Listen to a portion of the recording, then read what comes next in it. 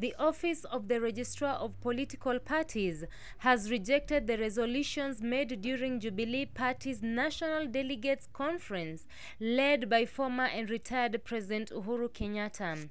Registrar of Political Parties Ann Derito stated that Uhuru's faction failed to meet the stipulated terms, under which she would consider the resolutions passed on May 22nd.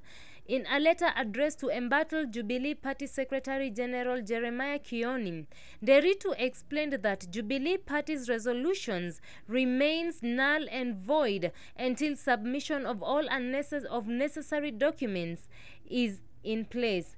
Kionis delivered the documents to the office on May 23rd, which was a bit too late. While the option and windows for accepting Jubilee Party updates were still open, she explained that Uhuru's political wing should consider moving quickly to deal with the mishaps in their documentation. She explained that her office was operating under strict adherence to law and constitution. Anything that did not meet the legal threshold would be rejected immediately. However, the Jubilee Party wing, controlled and led by nominated Member of Parliament Sabina Chege, held a disciplinary hearing.